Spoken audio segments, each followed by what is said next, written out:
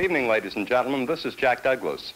When people who travel a lot speak of the really complete vacation, they mean a vacation that offers relaxation, entertainment, natural wonders, and scenic beauty, and a chance to learn something of the history and traditions of the place being visited by the people who live here now and those who were here before them.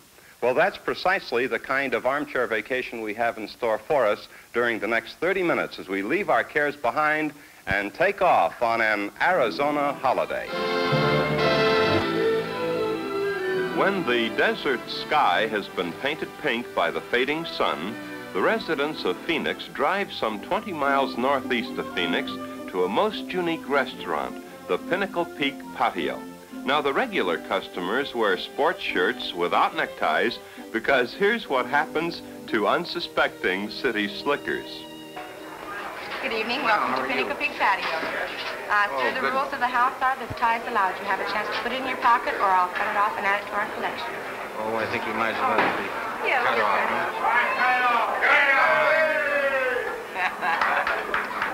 Thank you very much. I'm glad it's a tie and not my head. Well, after much cheering, the necktie will be tacked to the ceiling. Now, this custom started when a group of TV cameramen from Manhattan finished an assignment locally and celebrated by cutting off their neckties and hanging them to the rafters. And today at Pinnacle Peak, you'll see neckties from all over the world: Australia, Dublin, East Africa, India, Arabia. No ties allowed. Would you like to add it to our collection or put it in your pocket? Well, I believe I'd like to add it to your collection. Wonderful. There's more than the necktie fun ritual to attract the sightseer to Pinnacle Peak. Two cowpokes work at a feverish pace to keep up with the demand for 2-pound T-bone steaks. Now, the price of these mammoth charbroiled steaks plus a pint of beans and salad is only $3.50. And just another reason why Pinnacle Peak does not advertise, yet everybody in Arizona knows about it. This attractive miss has ordered her steak medium rare. Her date wanted his well done, and this is what they gave him. Pinnacle Peak, a mountain dinery that's become a sightseer's must. This building in Tucson headquarters more Arizona charm, and the man responsible is Mr. Eduardo Castle. 25 years ago, combining the love of teaching with the love of singing, I created the Tucson Boys Chorus. From white shirts and colored sashes, our attire now typifies this great country as we sell Americana all over the world. As I go walking one morning for pleasure, I spied a butcher a-riding alone. His hands thrown back and his spurs left jingling, and as he approached he was singing his song. Good-bye-oh, belong little doggy, get your misfortune and not a mile. Good-bye-oh, belong little doggies, you know that Wyoming will be your new home.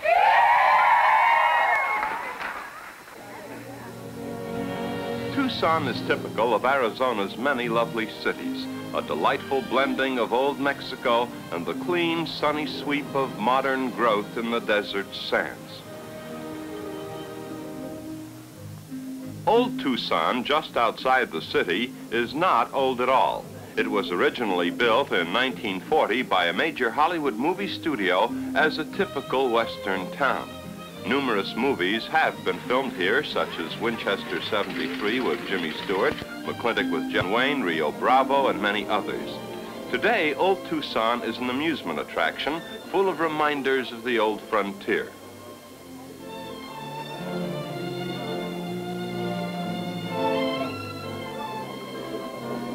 They've recreated the old Lost Dutchman Mine, and you can explore it for just a few cents, or you can ride shotgun on a real, bona fide, genuine Western coach. Old Tucson has a sheriff, and several times a day, the poor chap takes a terrible beating.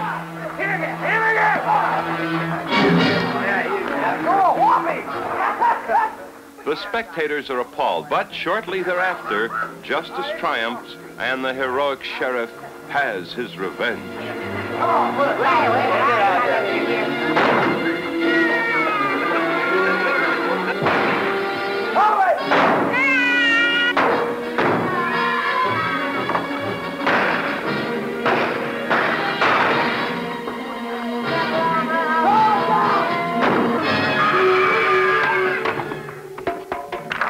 Eddie deserves a hand, gee whiz.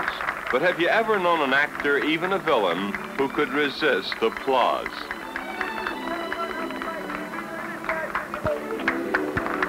After the performance, some pictures for the folks back home. America has hundreds of wax museums, and one of the very best is the American Heritage Wax Museum in fashionable Scottsdale, Arizona. The Spanish costume is not misleading. This wax figure belongs in a Western museum, the explorer Coronado. Coronado's compatriot and friend, the Franciscan friar Marcos de Niza.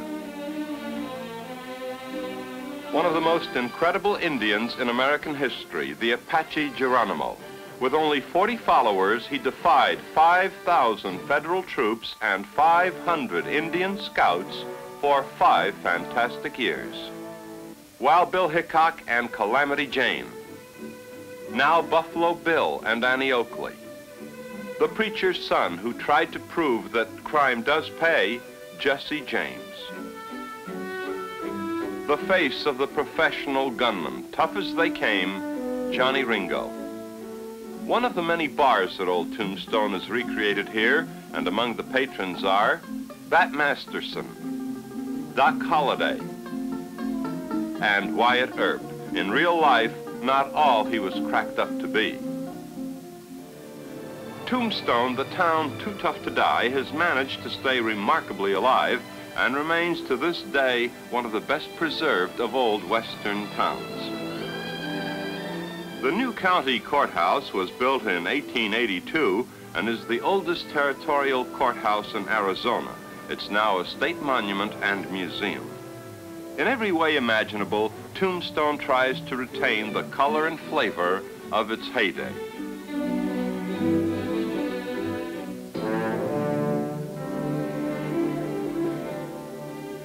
Tombstone's most famous attraction is the legendary OK Corral, so legendary that some people think Hollywood made it up. Since 1913, the OK Corral has been owned by Mr. Sid Wilson, a man in his 80s. He knew Wyatt Earp and describes the actual gunfight at the corral. It's taking place in the back end of the OK Corral. At that gate you see back there, the Clanton and McLary boys had saddled their horses inside the corral and were leaving town by the back way. The Earps were waiting for them outside of the back gate. The gunfight started as 2 of the boys had already led their horses through the gate. The third one, which was Tom McLary, was right in the gate when the Earps opened fire on him. Tom McLary was killed instantly by Doc Holliday with a double-barrel shotgun. His brother Frank fell just outside of the gate about 15 feet. Billy Clanton staggered clear to the street behind, which is Fremont Street, before he fell with 7 bullet holes in him. He was still alive and picked up and carried across the street to Doc Goodfellow's office, where he died about 20 minutes later. Mr. Wilson, do you think that Tombstone really deserves the bad reputation it has endured through the years? Who had the bad reputation?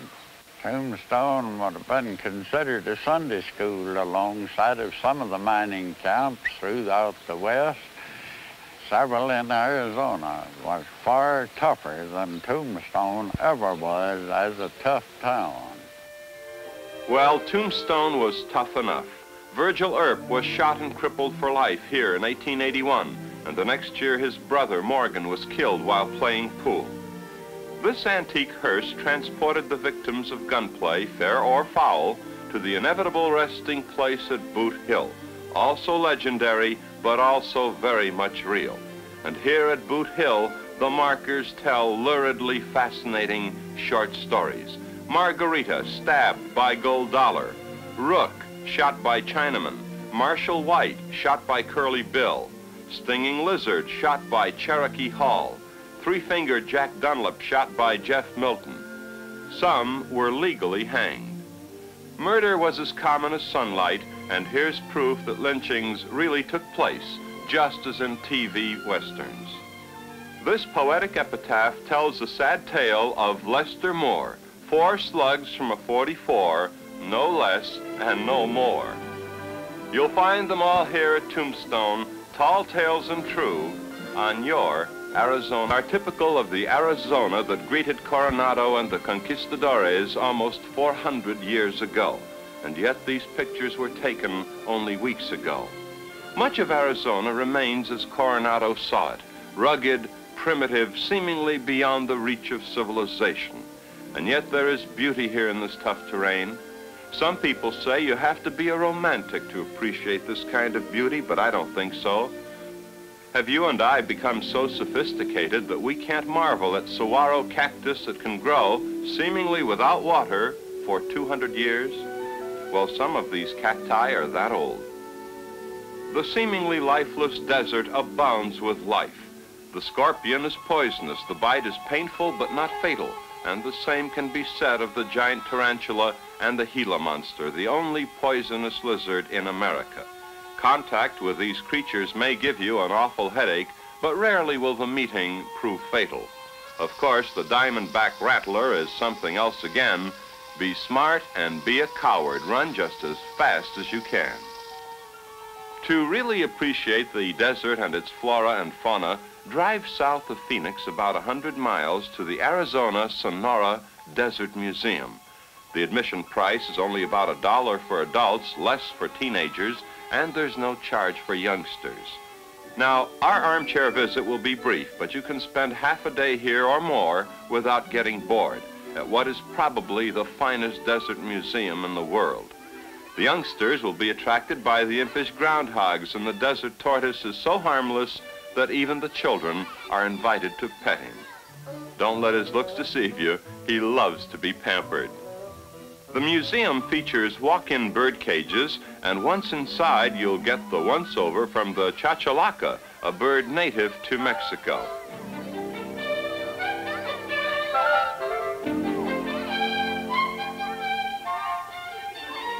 This is the western roadrunner, the largest member of the cuckoo family.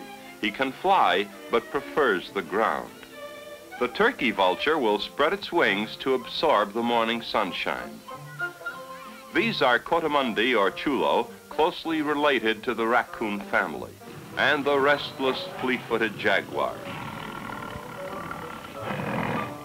Mr. Hal Grau, the noted expert on desert wildlife, lectures at the Sonora Desert Museum, and here he's discussing the wild pig, or javelina, which is found from southern Arizona to South America. Reputedly, the wild pig is dangerous. Supposedly, it attacks people. But listen. Well, we think that sometimes maybe this is what happens.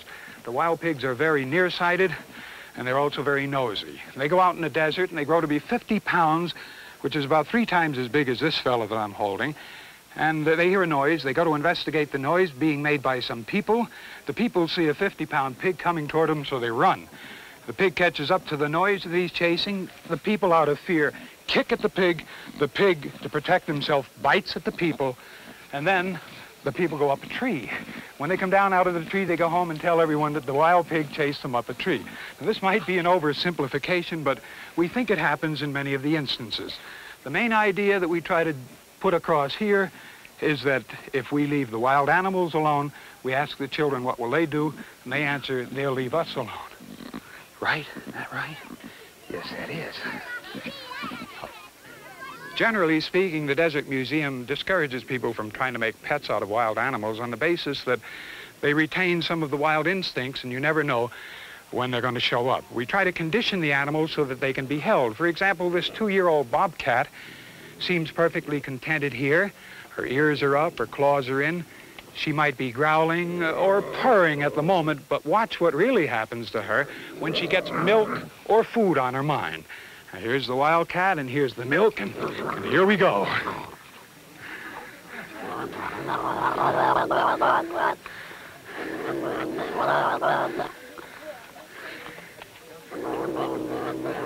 So you see, she still is quite wild.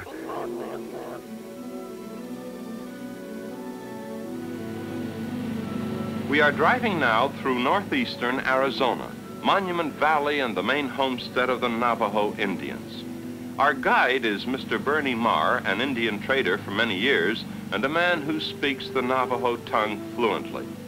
These four-wheel drive vehicles are the only sure way to get into and out of the valley, because only the first 7 miles of road into the Navajo Monument Valley are open to ordinary vehicles. Remember that. Bernie's tours are bouncy because of the terrain, and from start to finish, the trip will cover 90 rugged miles. But the scenery alone is worth the effort. Suddenly, absolutely suddenly, we'll pass several Navajo youngsters, regally mounted and with the finest trappings. They look at us with amusement. They're not on exhibition, we are, for this was their land long before Coronado and John Smith and the Pilgrims. You'll see this throughout the Navajo Nation, a Navajo returning to his hogan, his small castle of mud and clay that he calls home. The horse can shift for himself. Where can he go? But the precious saddle is taken inside the hogan.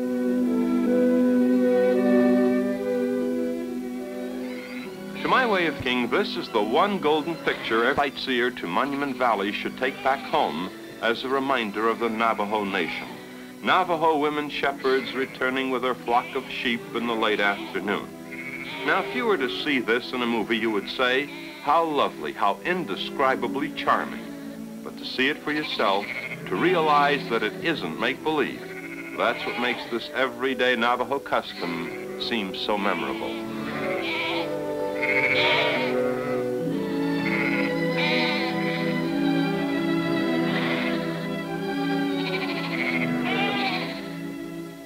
From the wool of the sheep, the women card and spin yarn, and from the yarn, they hand-loom the Navajo blankets treasured throughout the world, possibly the finest of all Indian woven goods in the Americas.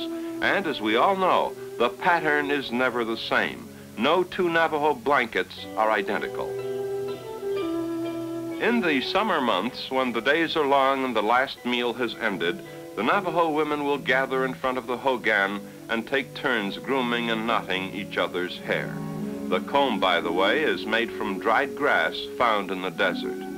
The Navajo women have beautiful hair, almost jet black until old age, and very thick and naturally oily.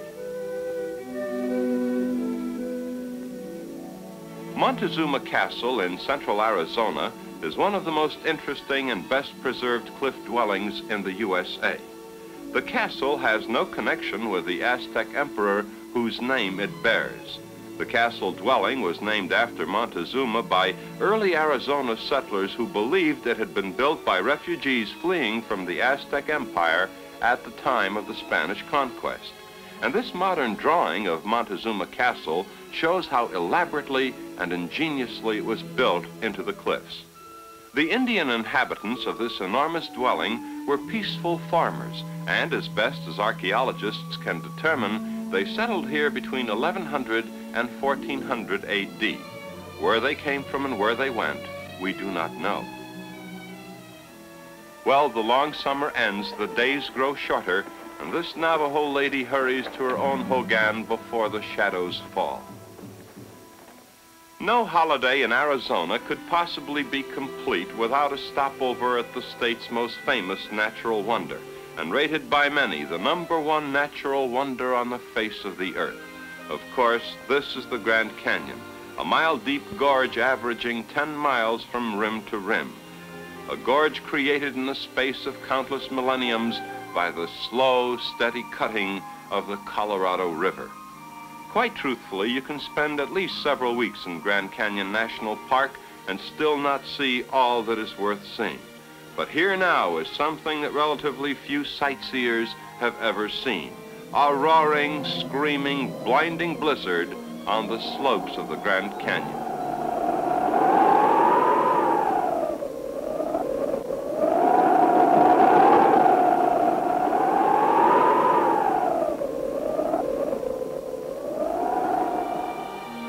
Once the howling blizzard has subsided, the canyon resembles New England at Christmas time.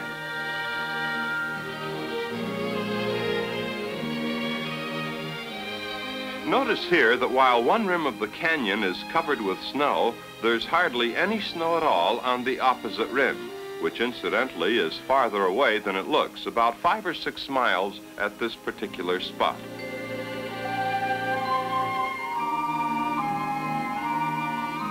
Finally, in late spring, as late as May, the stubborn snows can no longer resist the rising temperature. The Hopi Indians who live in the Grand Canyon country celebrate the approaching warm weather. Here is the Hopi feather dance.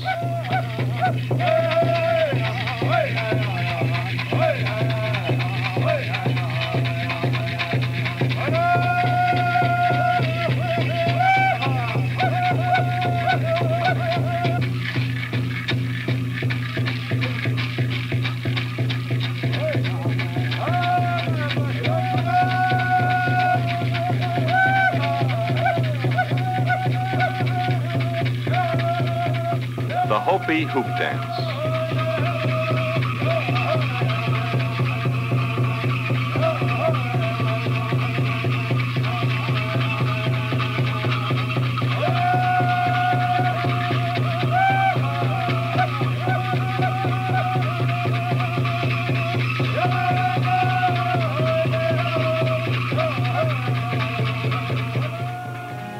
If you can spare a day or two and have a spirit of adventure, here's a fine way to explore the Grand Canyon from the river bank to the rims.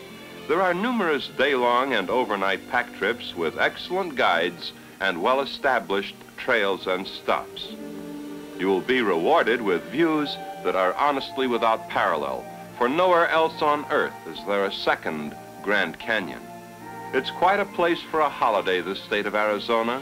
There is a ruggedness here, a loveliness here, a feeling of friendship here that combines into a package of colorful memories. History, culture, wildlife, entertainment, grandeur, they're all here awaiting you on your Arizona holiday.